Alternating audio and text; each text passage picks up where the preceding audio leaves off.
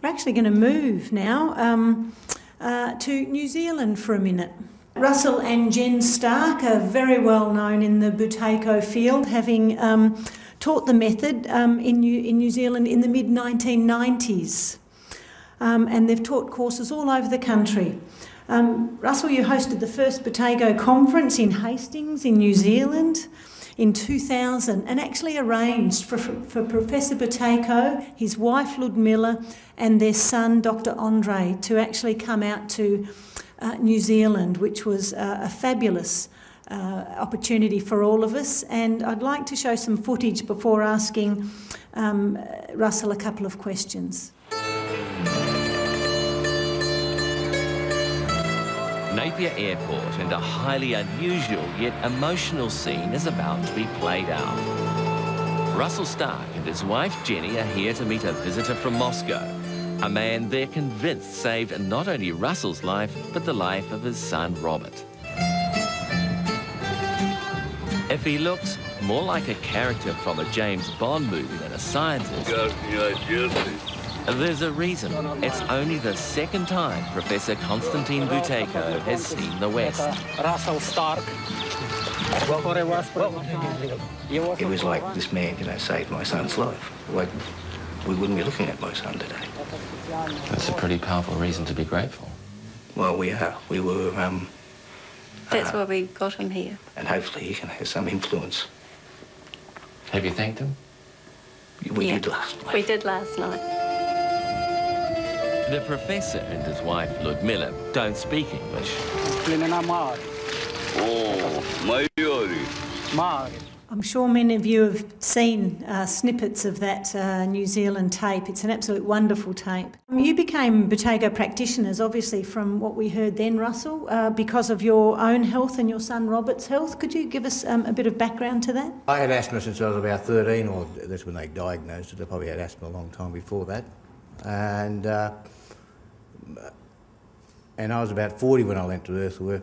Learnt the method. I didn't learn it for myself. I learned it for my son, who was 15 at the time, 14 at the time, and was taking massive amounts of medication, and he was just getting worse and worse. At 18 months old, he was diagnosed with asthma. As soon as he started coughing, it meant you'd sit up all night, wait until his breathing settled down. Steam seemed to help, so we'd put cushions in the bath. He'd sleep in the bath, and one of us would sit up for half the night, keeping all the steam going, like boiling kettles and so on in the bathroom. And then the other one would take over.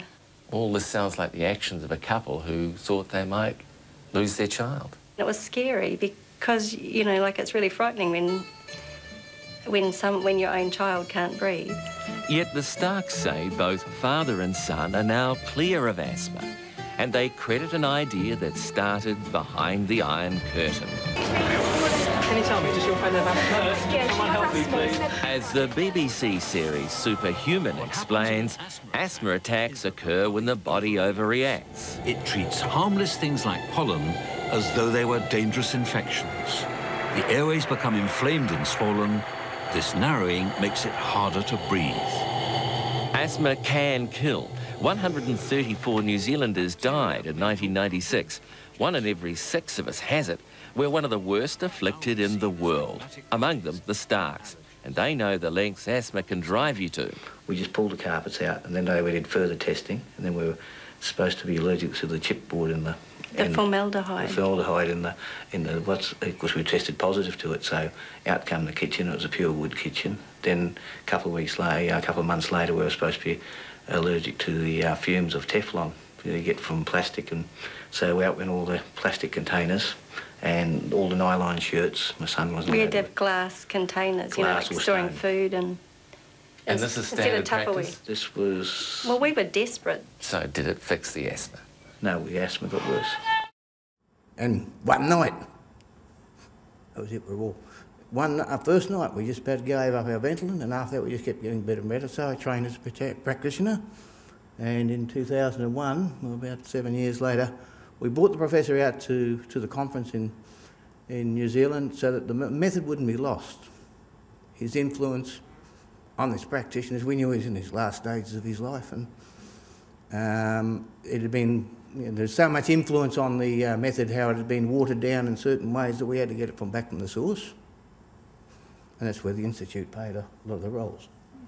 Thank you, Russell, and certainly Russell and Robert have been an inspiration to the Buteyko practitioners and indeed people who see the movie, the DVD.